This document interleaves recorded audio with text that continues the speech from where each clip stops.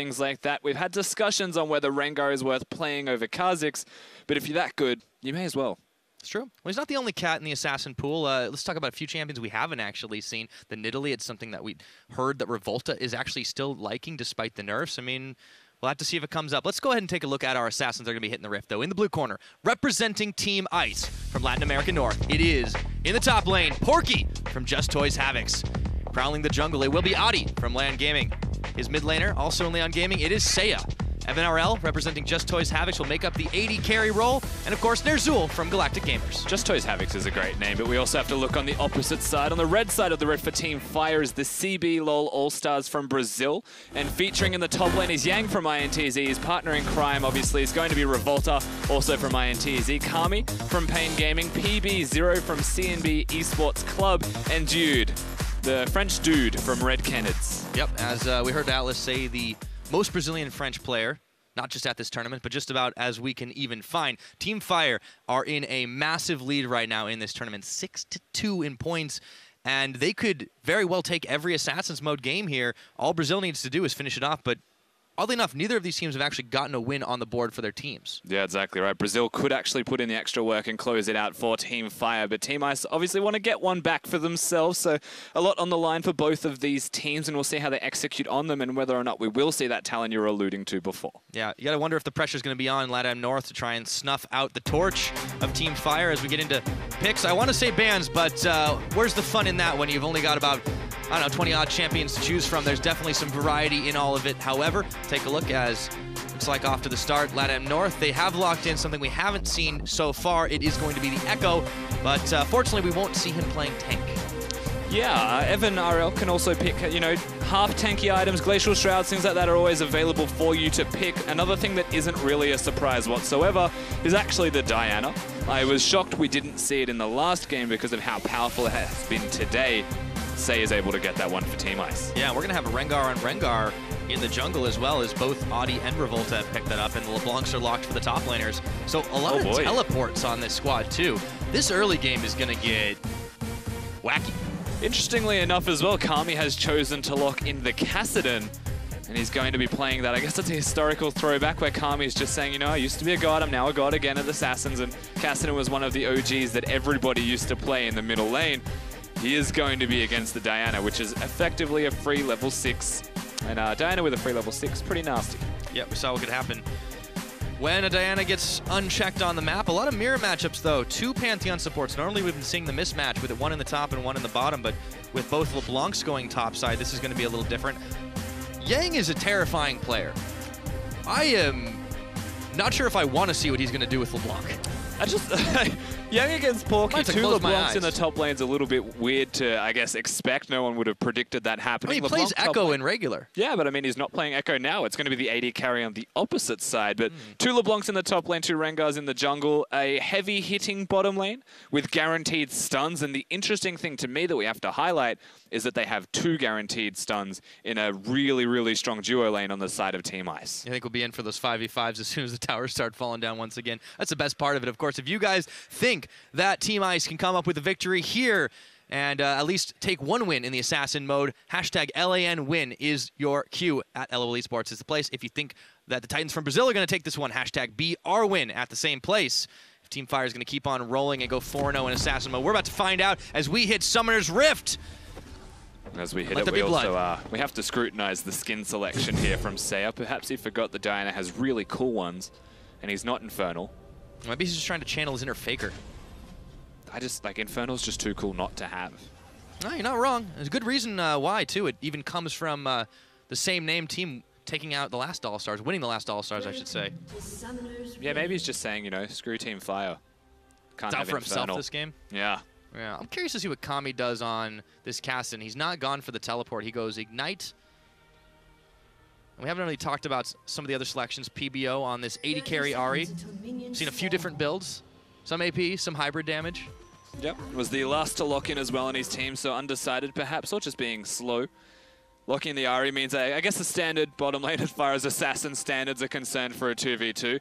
It could be a little bit more challenging for Evan RL and Nazul to actually farm in this lane. I guess it comes down to how that level 1 progresses, as they are looking to be quite aggressive. Yeah, I think a lot of the X Factor is going to be the difference between Ner'zhul and Dude. Running the same summoners, same starting items. What happens when two Rengars ult? They can can they see each other and they're both invisible? Like what happens there? I think we'll have to just find that out. Yeah. I would imagine with the way this game should shape out, Revolta and Adi will run smack dab into each other at some point. Speaking of which. As Evan is going to be escorting him up towards red buff.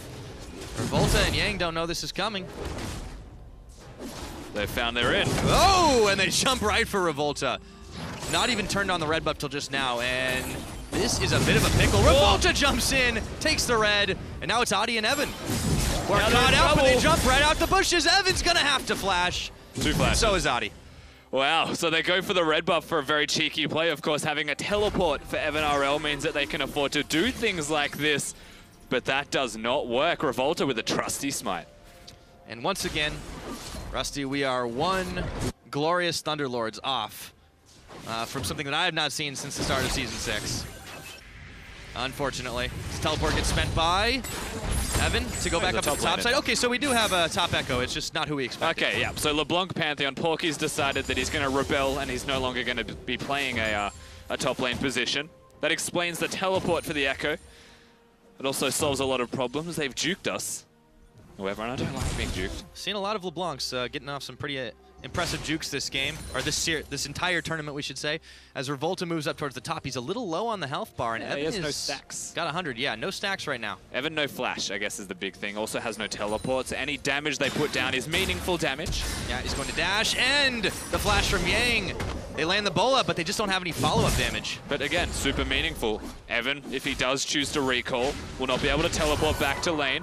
It's actually just really relevant damage, and it's also an advantage that Revolta is going to have over Odi because they tried a really cute play at level 1 by invading that didn't work. It's a nice attempt from the LAN North squad as Revolta heads back towards River and takes down the Scuttle Crab. Consolation prize, but it can't fight back, unfortunately. Imagine if you had an Assassin Crab. What?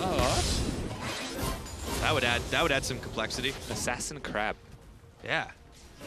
Also, why doesn't Scuttle Crab only go sideways? That is a really good question. Consider that. It really should. It doesn't really scuttle, does it? Nope. Well, back towards the bottom side.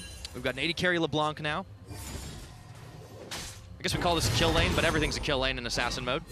Seiya's actually getting pushed back by Kami. This is a little bit different than we expected. Yeah, it's an Ignite on the Cassinan as well, so he has a little bit more pressure. And does quite well into Diana this early also. Yeah, Corrupting Potion doing favors for him right now. Don't really expect too much gank-heavy action down on the bottom side. Revolta and Adi were both set a little further behind. Where are you off to? They're going for a roam, though. Kami's got to watch his back. They've walked through 2 wards, and perhaps that's because the blue buff is available. But they're looking for something, but they are... They're not going to get anything. I'm not sure what they're after. They're taking a lot of time here. They're really trying for a cheeky deny farm for Cassidan.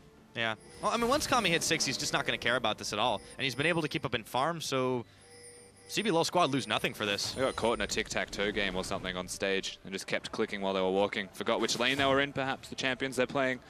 Unfortunately for them, again, nothing's going to happen. They did have it pushed into the turret so they can freely reset, but this is where they have to be back by, so things work out okay in the end. I keep trying to compare the farm, and then I remember Evan RL's up top. That's a weird game. Big wave building. They've definitely come in with a strategy. We'll say that much. Now, whether that strategy works, that's a completely different story. As CBLOL built a big wave, they're shoving towards Porky and Ner'zhul, or rather, they attempted to freeze it for just a minute. Dude still threatening. With both Pantheons here, this definitely becomes a game of chicken to see who can hop in first, or who can hop in after the fact and nail it. Revolta keeps clearing the crabs out. It's a very chill game. I'm not used to this. This is the most relaxed Assassin mode game we've had. I guess there's just higher expectations to be placed, but Revolta had an advantage. For some reason, that advantage is completely gone. The time that he has spent on that top side, perhaps looking for a gank, evened the jungle clear out. And again, a big thing that we are going to look towards when we highlight the champions being played is how important level 6 will be. Diana obviously wants to sit back and scale, as does the Cassidan. And Rengar gets a little bit more gank potential off when he does hit that 6 point. Yeah, that should be the cue for this game to bust open like a powder keg, but for the time being, they're both teams are happy to bide their time and just shove minion waves back and forth at each other.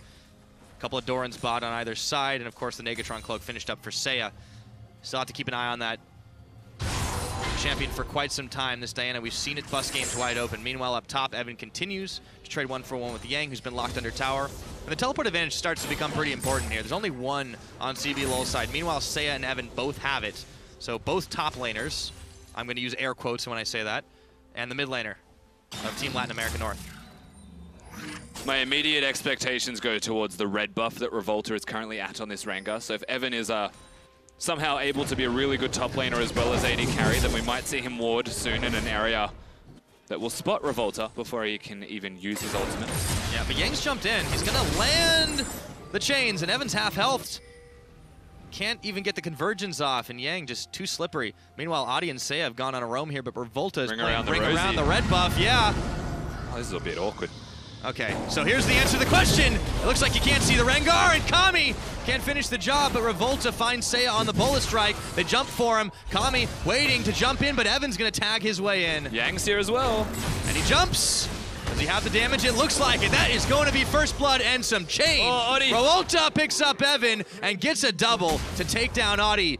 Blast cones his way further into the jungle, and that's 3 kills for CBLOL. What a disaster. Adi revealed himself by walking out of the bush, and Revolta just saw a free kill opportunity for another free kill effectively. And now Fire, the CBLOL team, they open it up.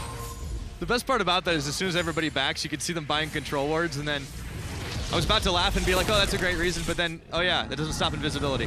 Anyways. We do, of course, get to see this again. Rengar only seeing the Kassadin. So going in, Adi making a big mistake as Revolta was directly behind him, and that's how this trade goes sour for the side of Ice. And this is where Yang comes in to seal the deal and find those kills. And we answered your question, Rusty. No, not Rengars quite. cannot see each other. They can. It's just the old change. Oh, they see the first closest person. Well, I guess only if you're in a one-on-one situation. Yeah, that's what we want. We want the... So Kami was the one who was keeping himself in the front line, and that means that, of course, they were able to take a lot more out of it. So CBLOL jumps out to the first lead this game. 8 minutes in, and they're eyeballing Dragon. This would be the fastest Dragon take we've seen so far. And it's a Mountain Drake. If there's one thing Assassins cannot do, it's take down turrets. I would imagine the more Mountain Drakes you have, the faster you can actually hit them, the 1 in every 100 sieges that you get. So it could be quite valuable. They may look towards it. Kami's going to pick up some Honey Fruit. Revolta takes down the Crab. He's had a seafood diet this game, that's for sure. But the double kill certainly helps him out early on as he has the Warrior Enchant finished. It's going to take a little while for Adi to catch up to him. And the rest of LATAM North are playing a little further back. Now, Jude is hidden here. PBO is just trying to be a bait. I don't think it'll actually work out for them, as Yang's actually mid as well. Seiya has got to watch his back. The man drop incoming will force him away towards the wrong tower. And all of a sudden, there are 4 members of Team Fire right on top of him. And Revolta picks up his 3rd of the game. Yeah, there may be Assassins, but they have a lot of mobility as a result of this, so there's no running away as Seiya. And we're not seeing a Miracle Diana performance early into this game just yet. They do keep taking him out. And again, Yang, a big deal, that's all. Holy moly, dude's gonna have to flash away, but he may not get away. I don't think so, as Adi will find him. Those Rengars are starting to come up big. They definitely are. Always a threat, as once again, Yang's just trying to do his best. He can wave clear and half health somebody in one go because LeBlanc is a dirty champion. Yes, indeed. Yang is, like we said, he's a beast, and he's gone for the Magic Pen boots to start this game off. Still working towards his first completed item, and on the other hand, well, Evan's going to have a while before he gets up to there. He's had to give up a lot of farm just by going up towards topside, and you can tell he's playing a little scared of Yang. It also looks like a GLP 800 is the item of choice for Kami. Not something you often see with Kassadin, usually want the Rod of Ages, but GLP immediately scales. Remember, it's Assassin, so you want to be scaled up as quick as possible as they all get their Ghost Blades around their first big item spikes. You want to be just as strong. And I was wondering why we were seeing a Kassadin at all, and maybe this is a supplement to it. Gank the lane, get it ahead at least a little bit, and then let him start to scale up sooner. Yeah, it's an interesting choice. So keep an eye on Kami in that mid lane and see how his plan works out here. You can already see now, back towards the bottom side, PBO starting to get rolling. And he's got a very interesting Ahri build himself.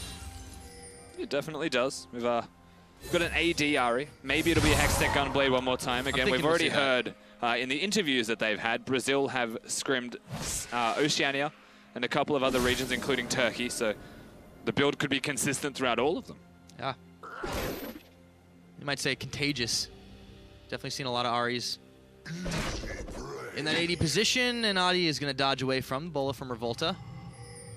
Gives himself up, though, but he's roaming with Kami here, and Azul puts the ward down and realizes they may have to back off this turret. It's 4 members down bottom. Maybe not, as there's not much wave to deal with. And if they are ever going to siege, it does revolve around having the Ari nearby, even the LeBlanc perhaps, because they're ranged, and you know that's the single most important part. Before a Pantheon uses his ultimate to get in somewhere. These guys just don't want to give up the Ghost. Latin American North playing back and letting some tower damage be dealt as CBLOL roves around. 12 minutes into this game, we've only got 5 kills. I mean, it is a really, really low kill cam for an assassin. Yeah, it is. And Evan RL playing like a typical AD carry would as it hits mid-game. He's going to sit in the side lane. This time he just happens to be an Echo. First tower blood's going to go down, too, in the mid lane. So Evan, he's going to try to equalize here because there's no one to really answer him. But Yang and Revolta, they may be able to get up there in time to clear the minion wave away. Looks like he won't finish the tower off after all. So CBLOL still stacking that gold lead up. Yeah, and just being invisible means that Evan has to show some respect. The ward is going to be cleared. So timing very efficient here from Yang and the rest of the Brazilian teams. Things looking good, honestly, for our red side. Yeah, there's really nothing to worry about for those guys, but we've seen these games turn on a dime. It's just, they're not giving an opening. They're not giving a chance for the LATAM North team to really do much. Yeah, they're just, like 50 said, just, you know, laid back. It's a picnic on Summoner's Rift. An assassin picnic. And the menu is scuttle crabs. They really do like those scuttle crabs, actually. Well, vision's pretty crucial when you have 5 roamers on each squad, you'd imagine. Speaking of roamers, Adi, oh, he's a jungler. I guess that's kind of his job. Yeah. No, he's definitely going to try and do something. Of course, won't find it. Adi not being as efficient as Revolta in terms of the Rengar off. Unfortunately, we didn't get the LeBlanc off, so to speak, in the lane. We got juked, man. As we are, yeah, we all definitely got a pump fake, and they got around us towards the bottom lane, so he's an AD carry. Also, the Pantheon on Pantheon has not been as exciting as I anticipated. There's definitely nothing exciting about 2 Pantheon supports. I will, however, pay my respects much more towards Dude than that of Nozul, simply because of the item build. Lethality is a really good scaling item in terms of levels, but you may as well just get all of the long swords in the world. Just be PDD. And just smack people sooner. Well, we're starting to see items actually stacking up a little bit more. Yang's got himself a Morellonomicon already now. The GLP does get finished. We're still waiting to see if PBO is going to go ahead and turn that Bilgewater Cutlass into an Hextech Gunblade, and then we might start seeing the rove around from CBLOL as they still are sitting pretty on a 3,000 gold advantage. It is sitting pretty, but I'll tell you what they are doing. They're sitting boring. That's true. They need to work it out. They need to fight. Man up. You heard it from Evan. You know what? It was Evan himself that said this is man mode. I am distinctly seeing a lack of that from him right now. Yeah. Well, we have to call him out when appropriate. And unfortunately, they feel a little bit more inclined to fight the environment. However, they might have the fight brought to them. CBLOL moving in, but they're just only going to find a control ward. You can see Latin America, they're just melting away into the night whenever the Brazilians come calling. They're being afraid. And you know what? Assassins, when ahead, usually snowball and win. And when there's 5 of them, that snowball's a little bit harder. So far, that's exactly what Brazil want, and it's the opposite of their opponents. Oh, dude, PBO's checked out. He's just playing a video game. We're at that stage in the game. Pretty much. Get in there. Oi. I've already reverted to that. 15 minutes. I'm always saying oi, to be fair. Yeah, that's true. I guess we haven't reverted to anything. We've just we've pushed ourselves towards the oi stage. I am uncontrollable in my Australian ways. Wouldn't have it any other way, Rusty. I mean, you could, but you're not going to. I don't expect it. What I do expect is more fighting. Come on, LATAM. Where's that aggression? Let's see it. You got a Rengar, you got a Diana. Here, though, for the Diana. They know he's taking the blue buff. Okay, oh, the man drop. All right, there we go. Take the blue buff away. And they just melt through Seiya. Jude even scumbag support steals it. Yep, Jude also doing a lot of damage, so take it for what it's worth. They find the Diana. Playing it slow, cool, calm, collected, perhaps the CBLOL side is. But they're always making it work. They're the ones with the lead, and the onus is on the opposition side to try and make something happen. If they don't, eventually the spillover will be too severe. I suppose Assassins have to have some finesse, and you can clearly see that from the CBLOL squad. Speaking of, let's see it again in an instant replay. And again, the ward does spot Saya walking in here. The Pantheon was expecting him to run away. Doesn't matter. Oh, good night. All right. Catfight. Revolta wins. Revolta definitely does. He's a 4-0-2 Rengar. Was 3-0-2 to be fair. Doing a lot of damage. And they also got the jump first, I believe. There's not a lot of difference in items on them. An extra longsword and upgrade, about 700 gold of AD. Yep, mirror matchups is the purest form of outplaying your opponent. Revolta gets spotted on the tail end of that ward, pinged out. But there's nothing Nozul can really do about it as we get 17 minutes into this game. CBLOL squad just keeps on creeping their lead forward, but you can see them making the proactive plays. They're daring to step into the enemy jungle, and there just isn't an answer from ISIS squad here. Revolta's making a return trip down bottom. In full vision, they land on Ner'zhul. Diud is able to pick the kill up. Revolta even tanks a few tower shots. Oh! All right, so Porky gets something back. They do actually lock it up, so Porky, well done. Having that Morello stops a lot of healing as well. Revolta had his flash. Chose not to use the flash, and perhaps it was the turret attack speed that got him. And as an end result, Rengar dies. The Kami's down here to reinforce the troops. This should be an easy tower take now, even with only a few minions left. Kami's arrived on the scene. They pick that one up, and they just kind of slowly are rotating around and leisurely picking up kills where they will. Only mistake was Revolta overstaying as well. Yeah, and it was just a mistake in terms of health calculations, perhaps. So 2 turrets to 0 topside, the natural progression for the CBLOL team. As after they reset this wave, it could be even more so. There's no Drake to look towards. There's absolutely nothing else on Summoner's Rift for them to take. And once again, we do get to see how this one progresses, and it's on the back of the charm. That skin, by the way, incredibly hard to actually predict. Revolta could have flashed, could have done a lot of things. Part of me thinks Dude body blocked him. Disappointment. Momentary disappointment. It's all right, you're an all right bloke, Revolta, I'll forgive you. Once. It's a good compliment. Once. All right, 5K though, is what CBLOL have gotten the lead. It could have been more if Revolta hadn't died there, but still 7-2 in kills. They've got the tower lead. Yang is on the hunt here. See if he can pick off Evan RL. Baited by the minions. Phase dive. He can't get out. That's half his health in a heartbeat. Yeah, and I mean, he's got an Abyssal Scepter, and still all of this damage comes out of Yang. Perhaps this is the reason we're seeing less and less of the echoes. This is the first one that we've seen in Assassin mode as well. For those that were confused, there was definitely a Scrying Orb that spotted the ward that he was killing. Yang's going back in for round number 2, but you can tell Elvin's already wise to this. It's the AD carry mentality. Am I half health? Am I going to step forward? I don't think so. He might even try to stop this back. Nope, can't do it. But by recalling, if he does not teleport or ult, then he will run into a spot of trouble. However, now the ultimate is down. If I were the Pantheon or the Rengar even from Revolta, I would be making a play. And speak of the devil. After this wave is pushed in, you would expect it. However, really hard to push in an Echo. Yeah, it's kind of difficult to do, but there's only one outer tower remaining, so you can tell that's the objective. In comes the man drop, Evan. He's stopped up by the chains, nowhere to go, and Dude's on him, tagging Revolta, and they triple team. And that was pretty clean, honestly, from the CBLOL side. It was coordinated, they pressed their buttons at the exact same time, so they're clearly sitting there saying, go. And all at the exact same time get that kill. Yep. Evan RL didn't know what hit him, so now 4 members strong. The rest of ICE is going to try desperately to stop the push here, but the Allstar tower is going to fall 20 minutes into this game. CBLOL clearly in the lead, but they do not push their luck. And the blatant disregard of all of these control wards that they do still have a lot of from the Latin American North team. Doesn't really amount to much when they're so defensive. They're not actually providing any vision or control. And as an end result, further and further ahead they creep. Yeah, this is the big problem for LATAM North. They just aren't making any moves on the map. They're not making huge mistakes, but the little mistakes they're making just keep on stacking up, and eventually... But they're just not doing anything. Yeah, just if you keep getting pushed back, what's going to happen? Well, you're going to get pushed back off the edge of a cliff. You can't just watch them win. You're Assassins. You have, like, everyone does this on Assassins. Let's be perfectly honest. You go 0-3, you go to a side lane, you die about 10 more times, but you really do give it a go in that side lane. They're just losing. Yep. Just man up. Just go. Actually gotta make something happen. We've got the score. You get 0-2-0, 1-2-0, 0-3-0. You need to just dive on somebody, all 5 members, but they're just not doing it right now. Press your buttons, man. All right, well, the Dragon's going to spawn up in a minute. Would you guess it? Rusty, it's an Infernal. Ooh, It's going to get worse and worse for Latin American North if they don't start making moves. They're going to try to collapse here on Yang, but they're going to give up a Dragon no matter what. Exactly right, so the Drake will go down. A bit of extra damage for an assassin-based team. Kind of scary. So a little bit. Don't be fooled, by the way. That did go on the other side, even though it showed on Latin American North side for a second.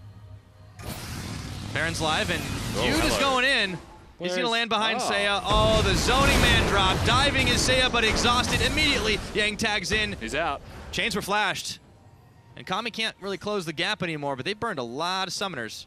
Yeah, this time around was just DU going man mode. Had the exhaust available, so can afford to do things like that to the Diana, who is 0-3, so doesn't have that instant burst that we were seeing from Syros in the LJL's Diana performance.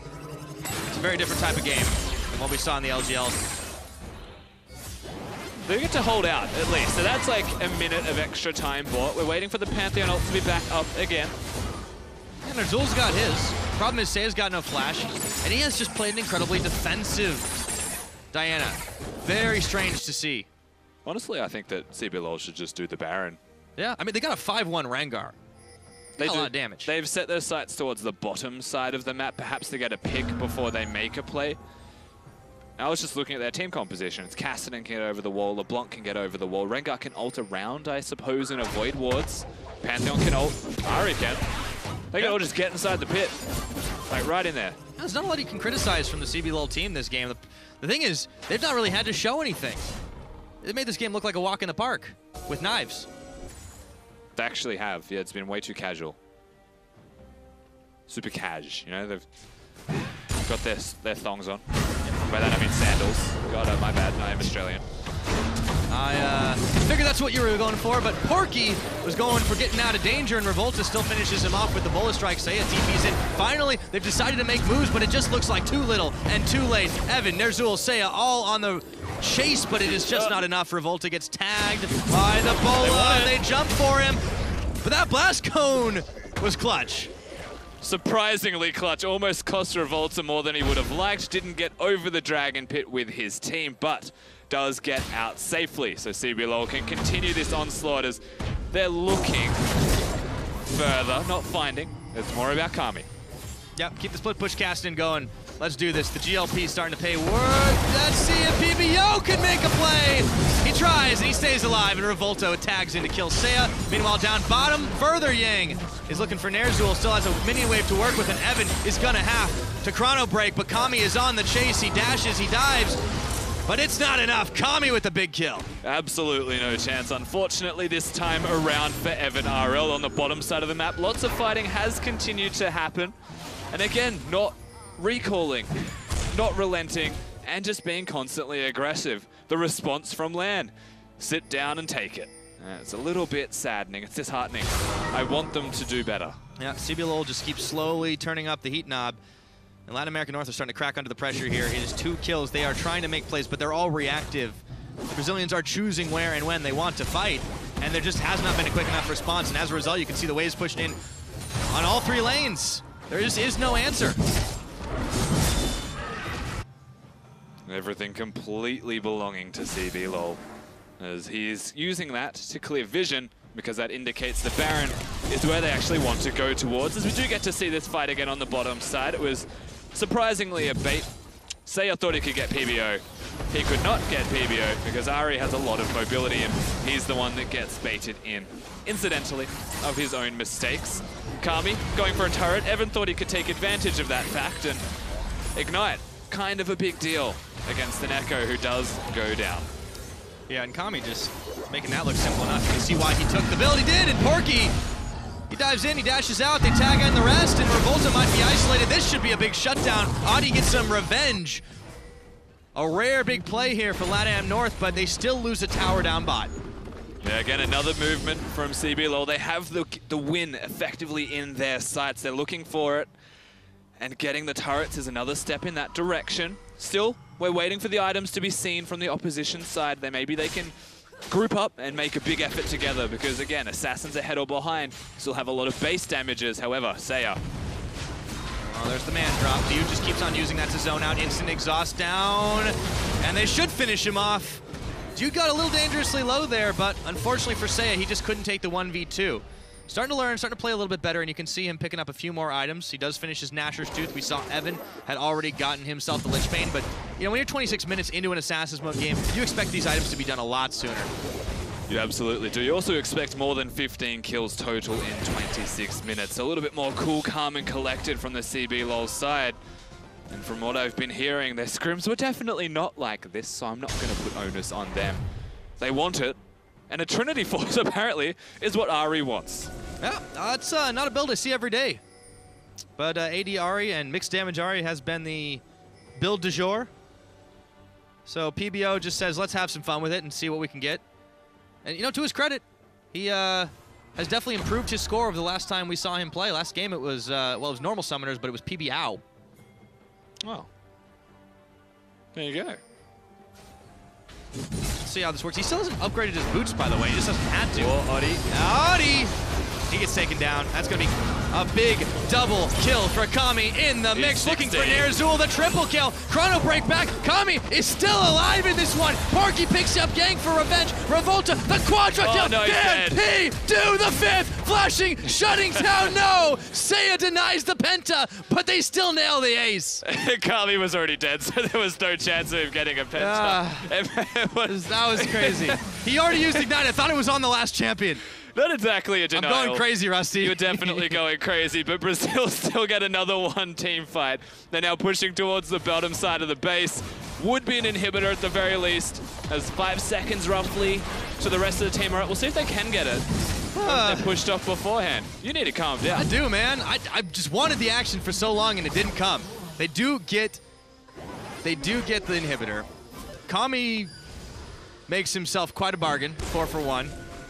And now on the chase, it just is too little too late. These guys just don't have the damage. They're getting kited out. Dude's able to dodge the chains. Adi does come around from the backside, but a pair of teleports now as he jumps onto Dude, who man drops right on top of the teleport, and they knock down Seiya. That worked somehow. Revolta's still going. Yeah, double kill. Revolta's found more, and he looks for Porky and nails him with the bola. Looking for another shutdown finally by Evan, who chrono breaks back onto Yang, and there's the action. What? They get them all down almost again. Here comes Kami. Uh-oh, Evan stopped. Iced by Kami. 3 for 4. Kami's definitely still looking for the Rengar. Note that he has no mana to use his ultimate again, so he has to show some respect here. It's a big Kassadin, but when the big Kassadin isn't there, LAN have a chance. That appears to be the opening, but we've suddenly gone from 2 and 11 at the 25 or so minute mark. I've lost track at this point to 8 to 21 in kills. It's just cracked wide open, and here was one of many reasons why. Incidentally, making a great play here, Dude, as he goes in, actually finding Seiya's teleport, gets the stun off, and they instantly destroy him. He was using it, I believe, for that purpose, but at the same time was running. Revolta flashes because he wants the third. Sick bowler, but instantly dies. So no chance of a penta this time around either. As a result of all of this fighting, Yang completely left alone to flash into a wall. Yep, Seiya and Kami are going to go at it again. But Dude's there to tag in. It really is no such thing as a true 1v1 in any of these. But yeah, it was a really, really nice ultimate by Evan RL. I mean, that kind of saved LAN's chances there to, you know, leave 1 and 1 champion up on either side. All the same, Revolta's going to be able to easily solo out another dragon, so they've got themselves a little disco in their step. Earth, Wind, and Fire now. Do you remember? When this game was a snooze fest? The 21st night of September. Oh, that was a different line than I was expecting. All right, Seiya's caught again, but he goes on to Yang. Orbit Deception comes back around again, and PBO is out. Rengar's still looking. Of course, he can only see the closest member being the Ari. Doesn't know where LeBlanc is, but still searching. As it really just freaks you out, having this thing over your head and your screen change a different shade of color. It's been unsettling. And now the Baron has been started, and it is just getting shredded by CBLOL. No chance to contest, nobody in the area. And they make quick work of it to pick up a big buff. Yeah, they absolutely do. The gold lead's pretty much insurmountable. They should be able to utilize this buff, as they're not waiting for someone to walk in and clear vision. They're actually waiting to use their ultimates in unison. They know they're on a control ward, so they're actually in a safe zone. As actually... Wait just a minute. There's still 2 sitting here. Dude, PBO... This is way too many people without having Rengar nearby. Kami might be caught. Just kidding.